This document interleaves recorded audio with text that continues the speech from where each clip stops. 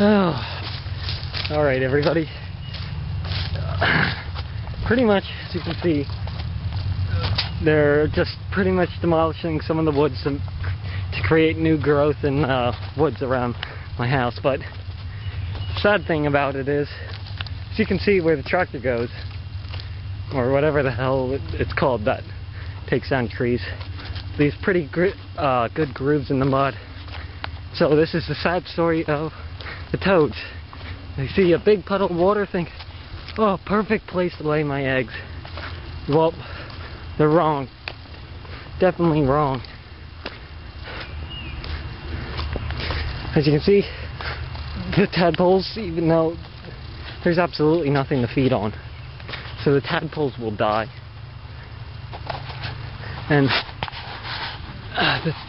you probably can see it, but the toad did dive in, and I don't know if you can see this, but there are... Oh, he just jumped in right there. Probably too much sun. I'll try and grab him. Oh, you can see him swimming there.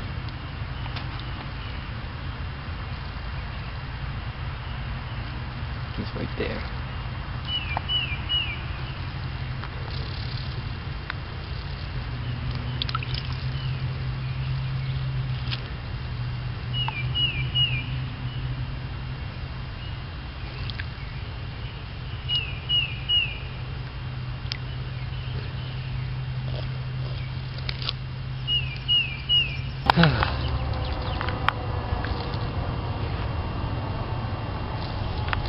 Alright, I don't know how well you can make out these, but every little black spot that you see here is a toad tadpole.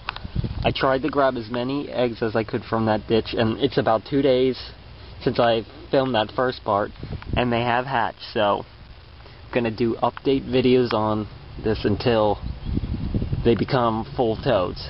And if you've never seen a tadpole that turned into a toad, you will be surprised how small a toad is when it comes out of being a tadpole.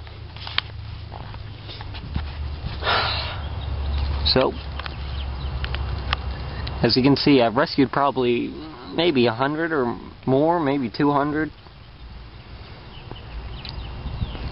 Oh, wait till they start swimming. This thing is just gonna be...